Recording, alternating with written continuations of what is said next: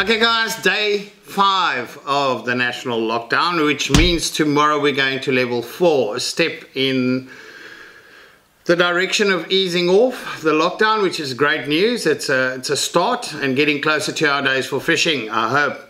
Thank you for everyone that subscribed, and please subscribe if you haven't, it helps us. Like the videos when you find it interesting, and also hit that bell button if you want to be notified every time we upload a video.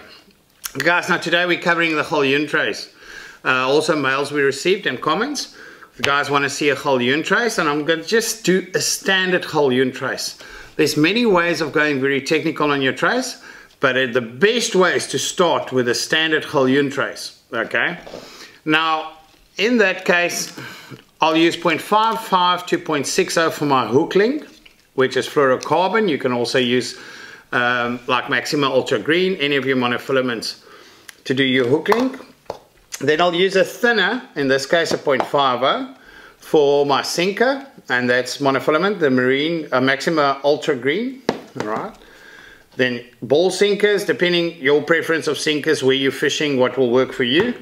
The 5/6 combi swivel, the power swivels.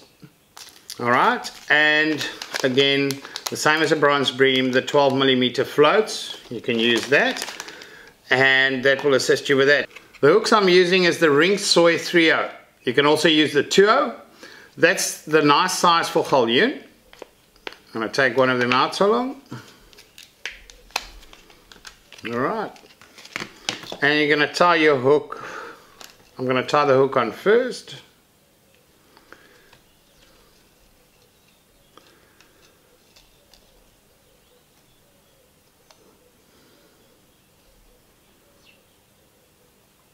Using a figure of 8.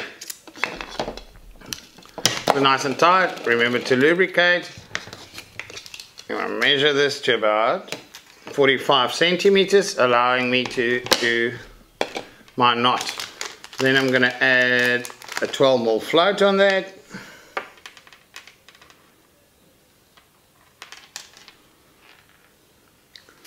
And tie it.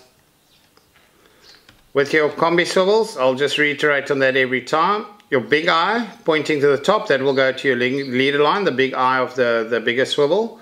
The bottom one's for your trace, and the small swiveling swivel is for your sinker line. We'll tie that the length you want it. I want it about 30 centimeters.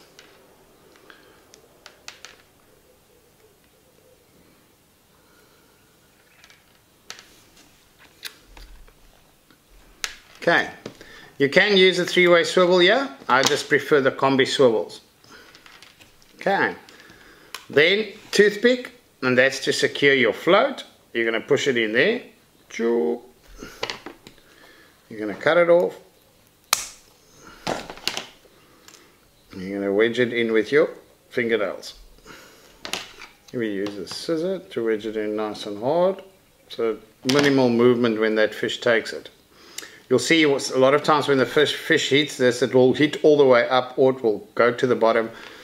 They hit it at a force. We feel the bite, but we don't realize how hard they hit you. And such a lovely fish to catch. Galjoen, our national fish, and one of the really stronger fighters. Okay, sinker line on the smaller swiveling swivel, if I could call it that, and that's a thinner diameter than my leader and my hook snoot. For when I get stuck, it will break there. And 2.5 to 3 times the length of your hook line, because you want it up as well for the Galjoen. Form the loop, okay, of where I'm going to put my sinker, just twice around and through. And that's the figure of 8.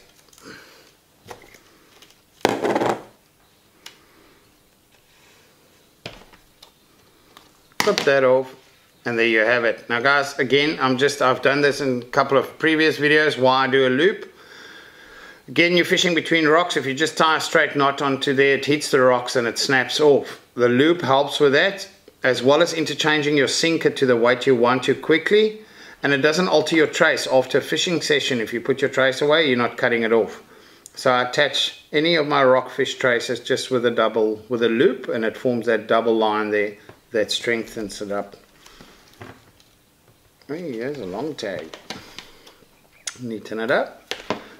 And guys, there, standard Galjoen trace. That's what I'll throw for a Galjoen. Now, as I mentioned, it's our national fish species, a very strong fighter.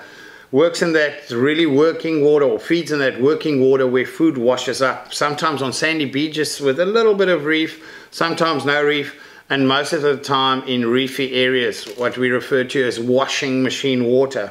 They like the cooler temperatures, and it's open season now. From the 1st of March, you can target Galjoen. What I want to mention about Galjoen, guys, very slow growing fish. Most of our residential reef species and rock species are very slow growing. So keep that in mind, that you don't just keep for the sake of keeping. And those bigger ones, if I'm not mistaken, I think a 5 kilo Galjoen is probably 80 years old or something. And you can double check that, but they're very slow growing. So keep that, just consider that, keep it in mind, which means a 2 kilo will probably be 35, 40 years old. And that's the fish you're keeping just to eat. Sometimes, you know, we just need to consider if it's really worth it. Is it worth eating certain size fish? But there's size limits and bag limits. Make sure you have a valid fishing permit, and it's all stated on there. Otherwise, you can find it on the website as well. And yeah, guys, enjoy the Galjoen season. Such an awesome fish to target. They're really so strong and such a nice fish to catch. Beautiful fish. So enjoy it, but fish responsible. And thank you all for subscribing. The guys that subscribed already, please like the video if you find it in any way valuable to your fishing. And remember to hit that bell button to be notified every time we upload a video. Thank you guys, and all the best for the rest of our lockdown. And I hope we can get out fishing soon.